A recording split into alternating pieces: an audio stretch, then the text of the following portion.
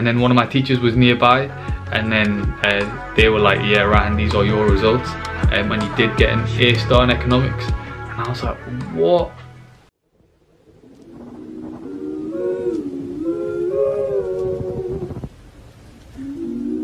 Right, so my name is Ryhan, and I basically make YouTube videos about GCSEs, A levels, and medical school, and yeah, just general educational videos. If you want to see some of these videos, then you know, just check them out. This is my channel.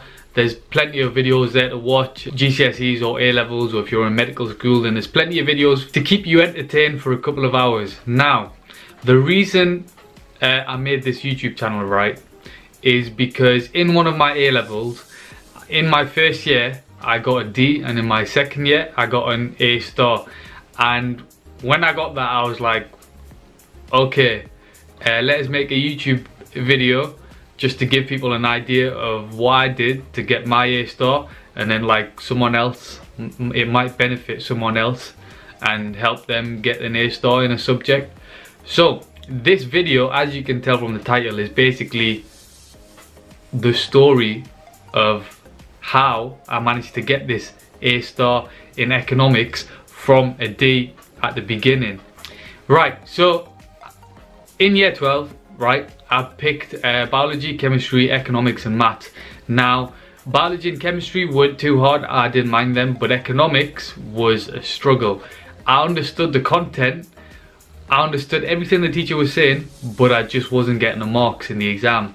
And that was quite frustrating. Like, even in January exams I got a C, and then at the end of the year overall I got a D. And I was thinking, like, why? Like, I understand everything the teacher's talking about, I can hold a good conversation with my economics teacher and about the British economy, so why am I not getting the marks?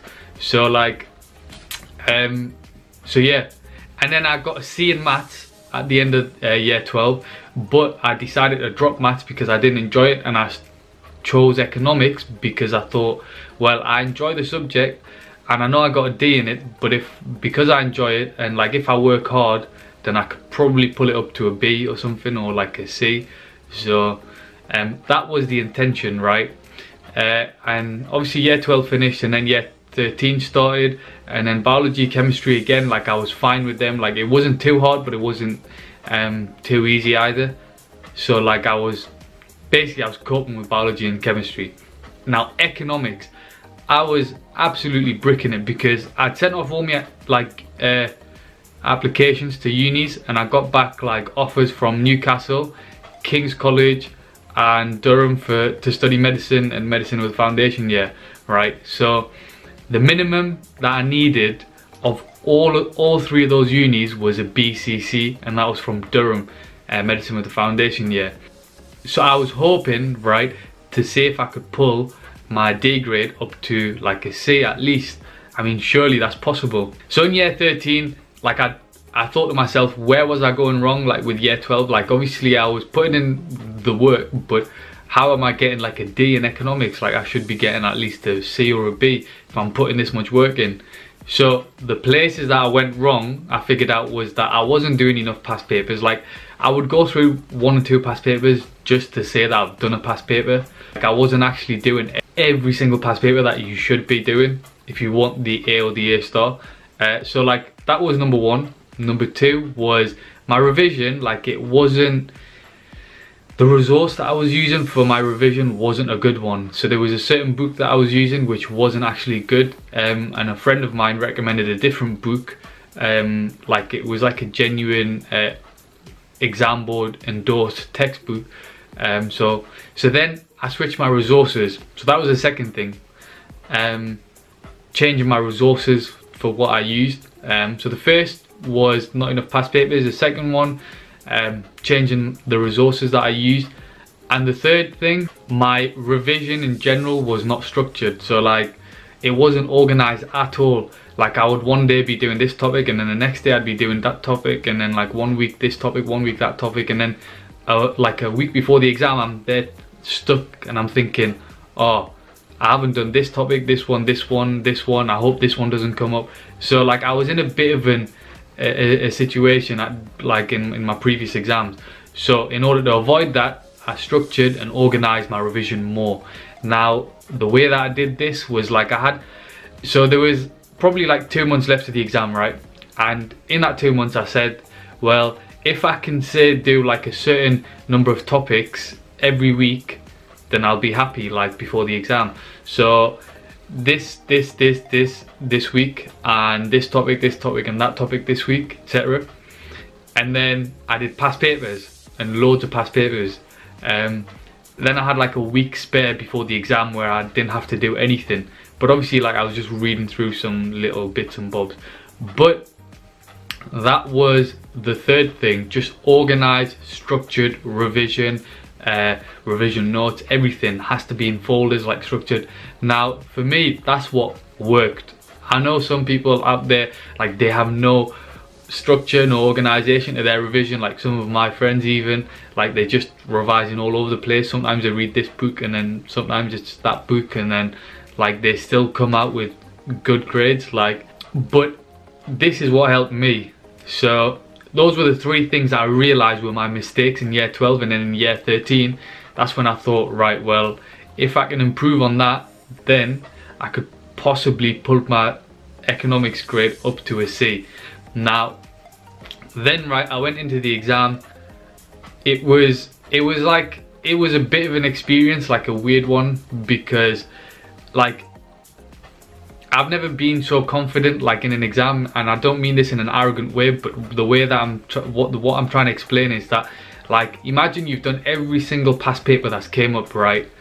And you picked up on like a structure of like how they ask questions, which question when, and then like what answers they're like, you understand how the mark scheme works. Like you literally got the mark scheme engraved in your head. Like the stuff that I was writing in that exam was not the things that I would say, like personally. Like if my teacher asked me that question, it's not something that I would reply to the teacher like, oh well, the PED of this is blah blah blah. Do you know what I mean? Like it was, the answers that I was writing down were things that they would say in a mark scheme, and like that's when like I kind of realized, okay, well now I'm better prepared for this exam. Before I wasn't prepared, and now like I feel properly prepared for this exam. So and then yeah, so obviously after I sat the exam, then results day came in the summer, and like I was scared, like genuinely scared, because the other two, right, biology and chemistry, like I had already got like a B in both of the subjects, so like I wasn't too stressed about that. The only one that I was stressed about was the economics, and I was like, right, even though I was confident in that exam, the thing is, right, I've been confident in exams before, and I've came out and I've flopped them really badly. So even though I was confident in that past exam that I did for economics, the last couple of exams, I don't think, or I'm not 100% sure whether or not I've managed to pull it up to a C.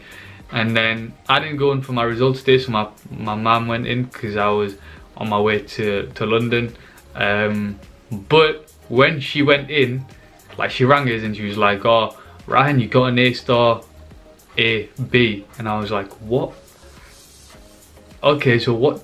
So I was like, okay, so A star's probably in like biology or something. Like sick, that's, you know, that's mint, that's sick.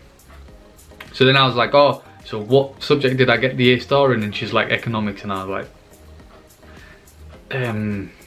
I don't think that is physically possible. And then one of my teachers was nearby, and then they were like, yeah, Ryhan, these are your results, and you did get an A star in economics. And I was like, what? Like, of all the subjects, economics?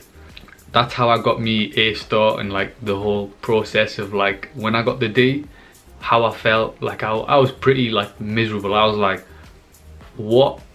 I was like, how? Because like, surely I put the effort in, so like obviously I should get, you know, like at least a B or something. So, but then when I got the A star, like I was absolutely buzzing. I was like, it was mad. I was just like, whoa.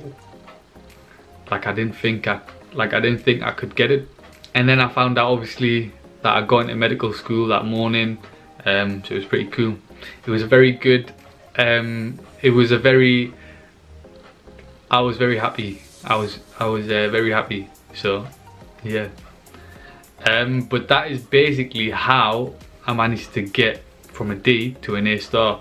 Now, just to quickly summarize the main points that I mentioned in this video, so that you go away and you learn something from this. Like, I'm not just telling you this story because like, I don't know, because I'm a storyteller, but I'm telling you because hopefully like you can apply what I did and get like A's or A stars yourself. So to quickly summarize, number one, you need to reflect, right? Reflect, find out where you went wrong. What did you do? What were the main things that you did wrong? Number two, for A levels, you need to do as many past papers as you possibly can. Do not make excuses, say that, oh, there's not enough past papers in this specification, blah blah blah. If there's not enough in your specification, then do the specification before. If there's not enough in that, then do the one before. However, all you have to do is one specification at least one time around all the past papers, and you should be fine, to be honest. So that was number two. Number three is organize your revision, organize your whole, you know, structure your revision. What are you going to, when you're coming close to the exam, I'm not saying structure your revision throughout the whole year. Yeah, what I'm trying to tell you is structure your revision before the exam. So like, say there's 2 months left before the exam, that's 8 weeks. So structure, what do you want to do in these 8 weeks? If you want to do it 3 months in advance, it's up to you. Structure your revision, and to be honest, I think that's probably it. Anyways, if you want to see other videos, like I said, my social media, etc, like all of that, I'm gonna put all like somewhere like here, like there, somewhere there. There's gonna be like a, you know, them slidey little screen recordings of like my YouTube channel and my social media. Like, I'll put all of that there, and you can just make sure you subscribe. And then there's like a little bell.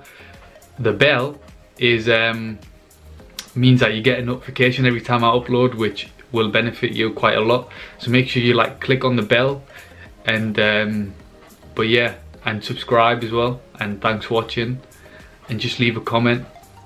But anyways, thanks for watching. Make sure you like, comment and subscribe, and bye for now. Thank God that we made it. Amen. Thank God for the money I make. Amen. Plug talks in the merch and the ranges. Putting smiles on my family's faces.